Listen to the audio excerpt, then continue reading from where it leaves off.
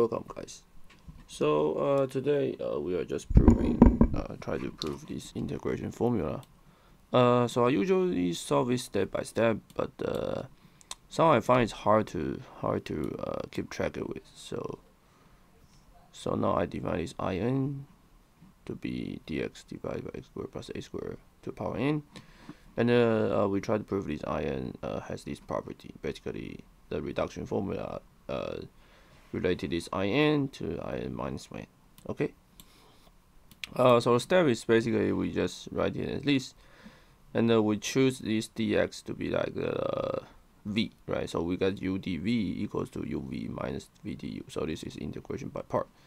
So this is x. We get x squared to the power n minus, right? It should be minus, but when you do a differentiation with respect to this one, you get a additional minus sign.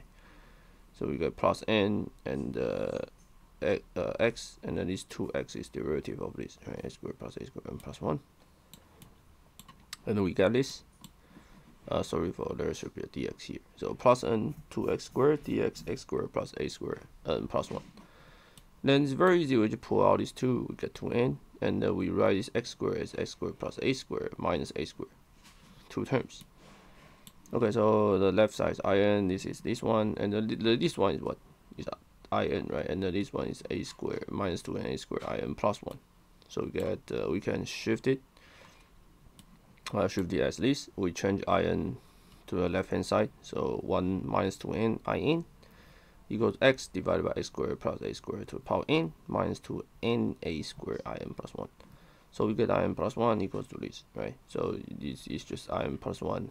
Go to the left hand side, this turn go to the right hand side, and divided by 2 and a squared. And finally we shift it, we shift n to a minus 1. So this in plus 1 become in, and then this turn pull out here, and then this 2n become 2 and minus 2 here, right? And the n goes to n minus 1, and then this turn go to this, become 2n minus 3.